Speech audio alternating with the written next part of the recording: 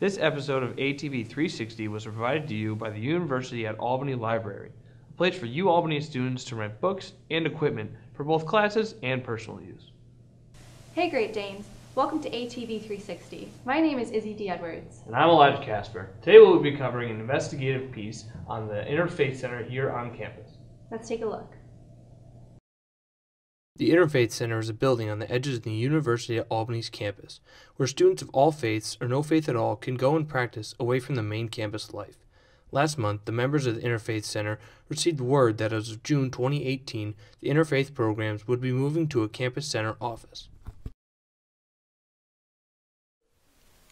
Thing about this building itself is that it's part of the campus, but it's its own little unique corner of it. It's its own quiet place, and it really does allow me to physically take myself from all of my troubles when it comes to college life, essentially.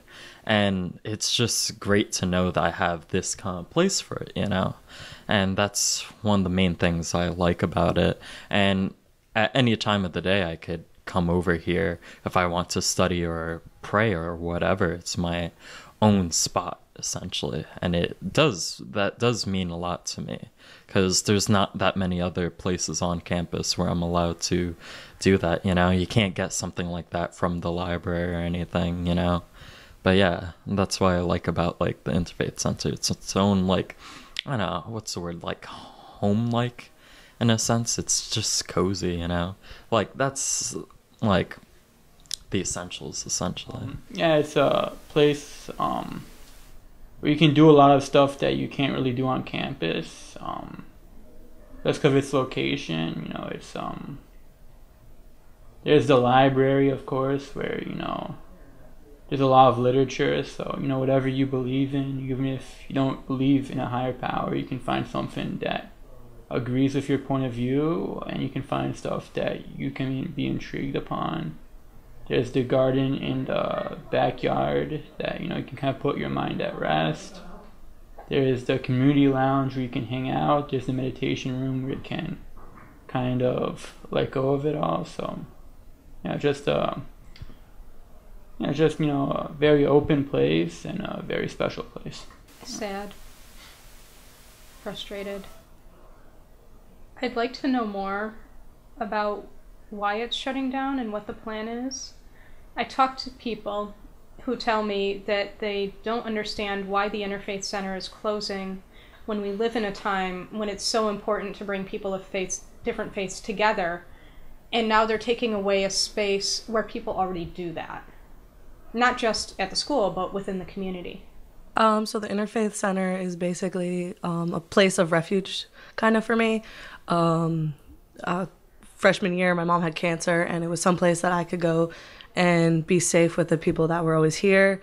And it was just someplace that no one judged me for anything, like who I am, my background or anything. And that's what it was then. And now it's just become like a home, and everyone becomes my family. And it's just, yeah.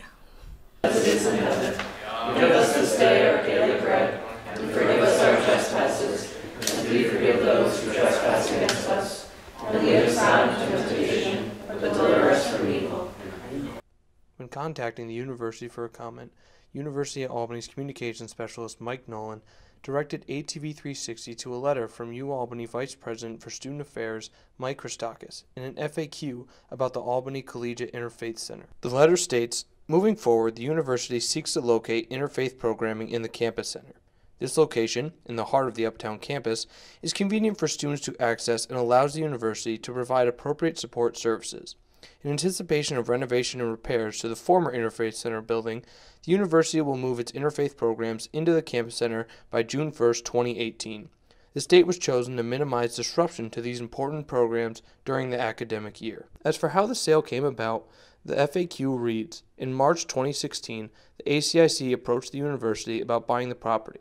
Negotiations commenced between the University at Albany's Foundation and ACIC, resulting in a sale that closed on November 22, 2016.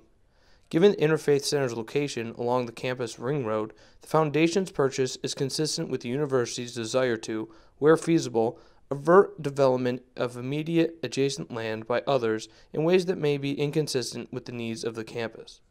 As for if the University at Albany Foundation will keep the property, the FAQ states no. The Foundation and University intend to follow the administrative process required by SUNY to donate the land to the University. As for if the Interfaith Center will be demolished, the FAQ reads, the University currently has no plans to demolish the Interfaith Center building. The future use of the building will be determined pending an analysis by the University of its space needs. This process is currently underway. In the interim, the Foundation is allowing the University to continue using the building to house its interfaith programs. As for if the University will continue with interfaith programming, the FAQ reads, yes. Following the ACIC's decision to sell its property, the University committed to establishing its own interfaith program as part of the University's Office of Intercultural Student Engagement and by assigning the former ACIC clergy as office campus volunteers. We will continue to cover the relocation of the Interfaith Center as more information is released. On Saturday, November 11th, Yoga Care held an event at the U Albany Art Museum. Both students and community members were able to participate. ATV was on the scene.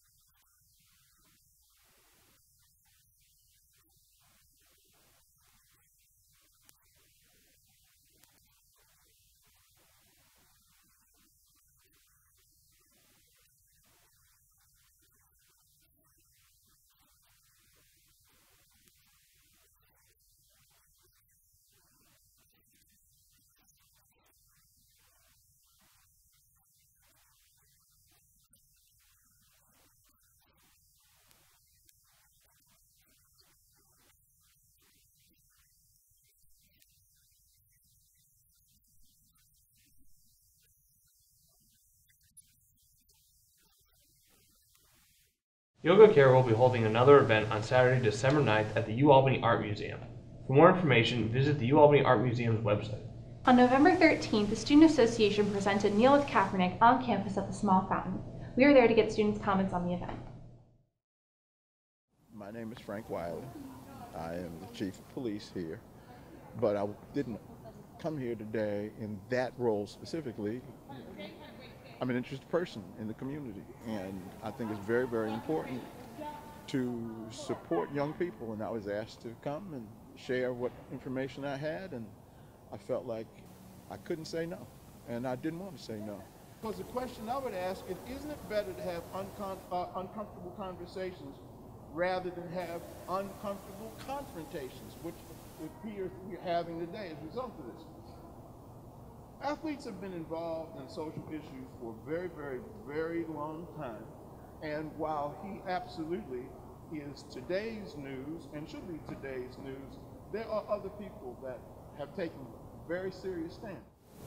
Colin Kaepernick is a hero because he has demonstrated that he would be willing and is suffering a tremendous deficit as a result of the positions that he's taken. It is not unusual for athletes to take stands, and it takes a tremendous amount of courage for that to happen. That day is a man named Harry Belafonte. Have any of you heard of him? He's extraordinary. Well, he was interviewed on TV One, and he said that to mute the slave has always been in the best interest of the slave owner. And it is a noble thing that Kaepernick is doing. And he says that the black community, the American community, is enhanced by his protest. Use this event to spur you to do something bigger. So I know for me, it's inspired me to become more active in my community, the Albany community, and communities I'm find later down the line. I hope that I provided some information and some clarity to the discussion that was constructive. On November 17th, University at Albany Department of Latin American, Caribbean, and Latino Studies presented From One Mistake, a new film by U Albany alumnus Hendel Leva on immigration and hate crimes.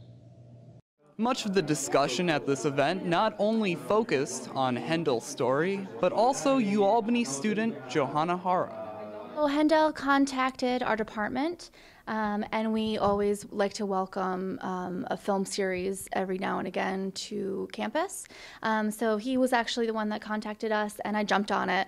Being an avid social media user myself, I found him on Twitter and Facebook, and it was a no-brainer to invite him to campus, especially with his own activism. And I knew that he would speak so well to our students on campus, being young himself and a UAlbany alum, and again just being active on social media.